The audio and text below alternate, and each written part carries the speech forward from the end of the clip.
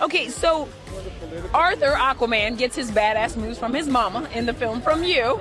So I wonder, what's a badass move you got from your mama in real life? I think my brain. I got a brain that's able to.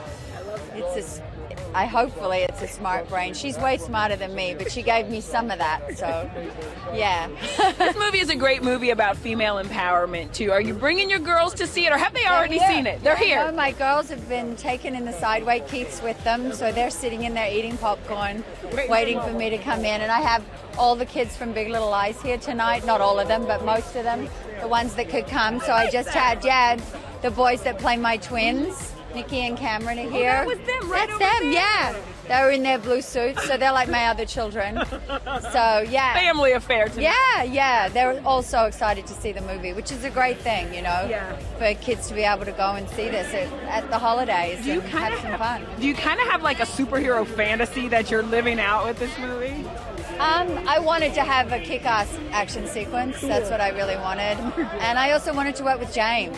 I'm a huge fan of his, and obviously his work in horror, but to see him come and do this, and Fast and the Furious, he just did that, and now he's doing this. I just love that he's just so willing to take on the big ones, you know? I just saw the picture of you as Gretchen Carlson today. Oh, right. What is it like being a part of a cast with so many, like, powerful, fantastic women to bring this story to life?